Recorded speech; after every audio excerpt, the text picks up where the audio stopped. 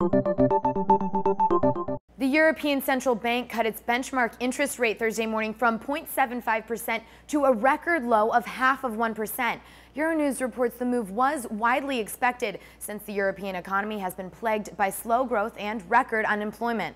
The lack of economic growth means consumers are spending less, so inflation has fallen sharply. That gives the ECB the leeway to cut rates, as its primary focus is supposed to be keeping inflation in check. But an economist on the BBC points out interest rates are already very low, so the drop may not make much of a difference. What we really have to hear is whether the ECB, on top of a rate cut, comes up with targeted measures to ease the credit crunch in countries such as Spain and Greece. The ECB is trying to address banks' hesitation to lend. CNBC's Steve Leisman puts that credit crunch in context. It would be like if in North Carolina, everybody in the country paid 3% for their mortgage, but in North Carolina they paid 8% or 10%, not to pick on my good friends from North Carolina. Bloomberg reports Mario Draghi, the head of the ECB, still has some options on the table to provide further aid to Europe's flailing economy. Issue long-term loans to businesses, do corporate bond purchases, sort of their version of quantitative easing, or he could issue a forward-looking statement